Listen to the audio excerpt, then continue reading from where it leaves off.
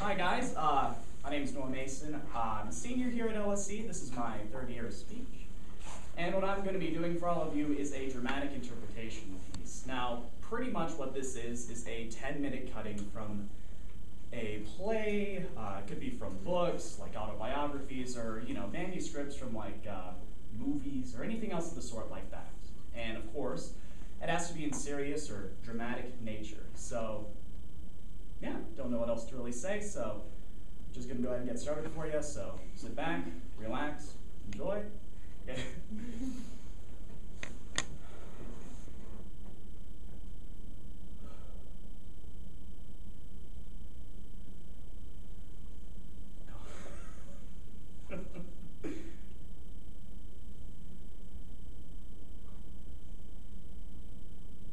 You see that statue over there? Well, that's Peter Stuyvesant. Let me tell you something about Stuyvesant, all right? He was the last Director General of New Amsterdam before they fell to the British and became New York. You know he lost his right leg in battle?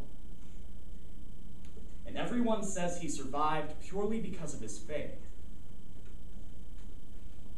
You know, this faith in what he knew was right in the world. I mean, not only is this man's story just fascinating to me, but this place, it's special to me.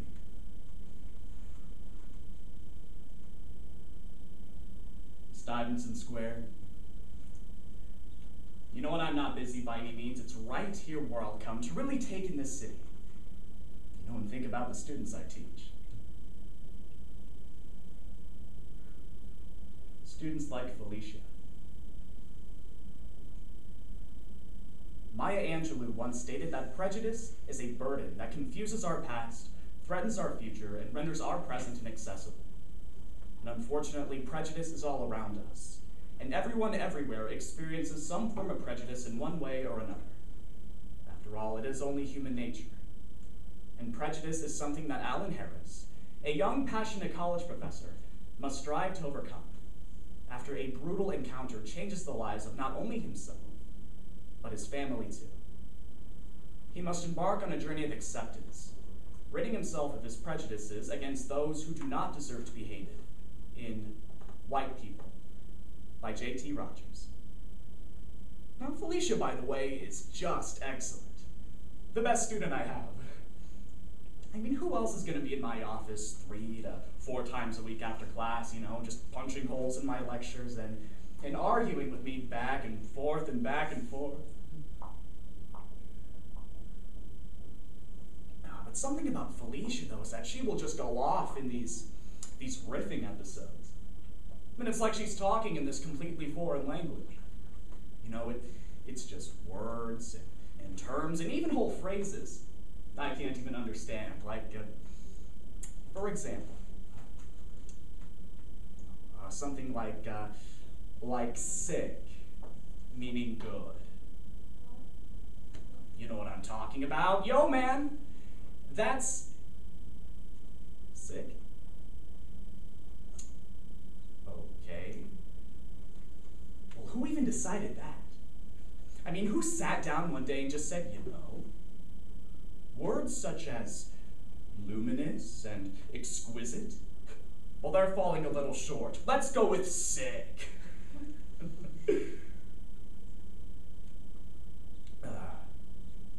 But it should be pointed out that between us, exist such barriers. Like the baggy pants. And her name is hung in gold block letters around her neck.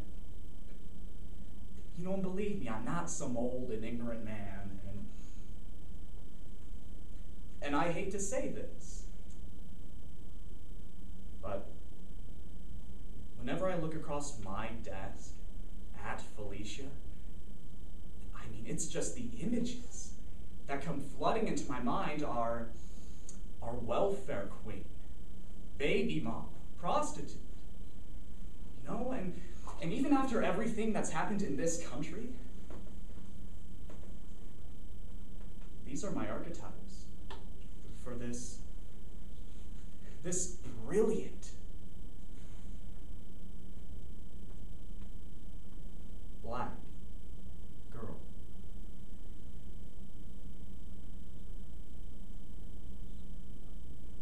Yes, I know. Everything's supposed to have changed. We're all supposed to be so full of hope, huh?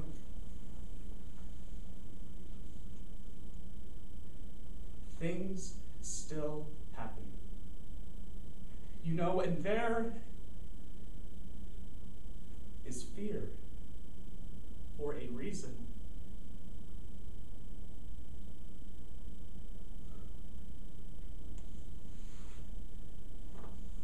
My pregnant wife, Sarah, and I, we are out walking through the park here when they came up from behind and stood in front of us. 3 black boys. And they had pants like Felicia's. And one of them had a gold tooth. And they were rocking on the balls of their feet. And before I knew it, I heard this scream. It was Sarah. And there's a hand in her purse. And then I could feel these fingers were in my pockets. And I remember seeing clothes and skin, and I could feel hands on my face. I could feel my hair pulling and punching my mouth and laughing. Laughing like this was a game, like...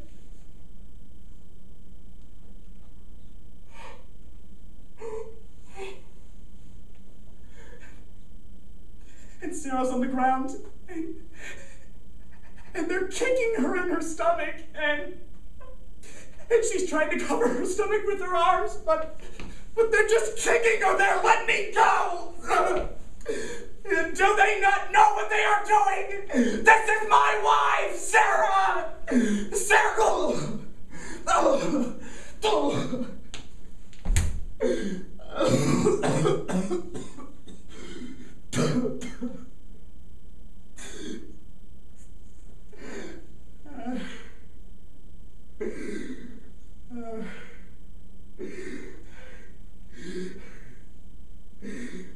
Sarah.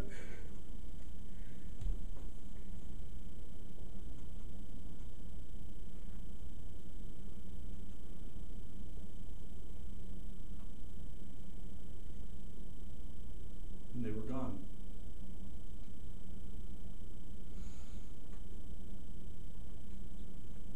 I was fine, but only a few bruised ribs. Sarah, her arm was broken.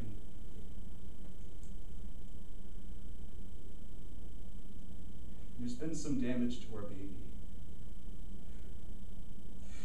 You see, we don't even have a name yet. Not till we're certain.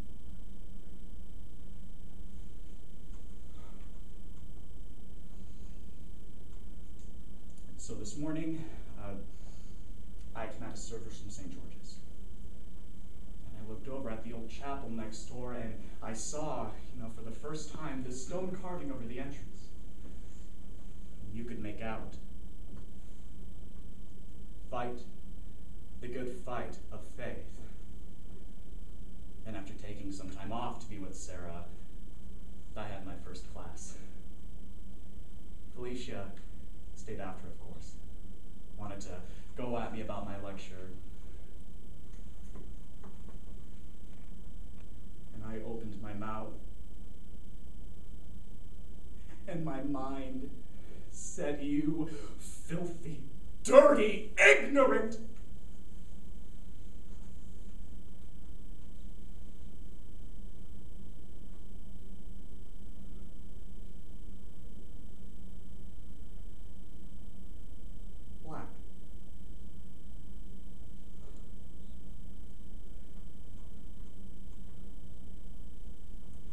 And the shame,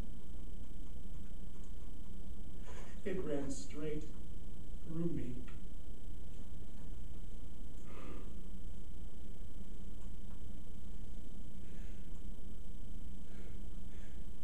So I made a promise with myself to find Felicia as soon as I could.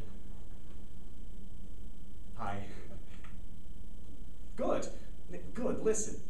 I know I was just wondering if you were busy by any means this weekend. If you'd like to come to lunch with my wife and me.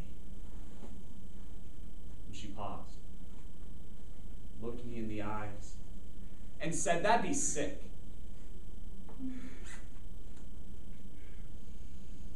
You know, I have got to tell you, it is so important to really claim things back. And to always fight that good fight of faith.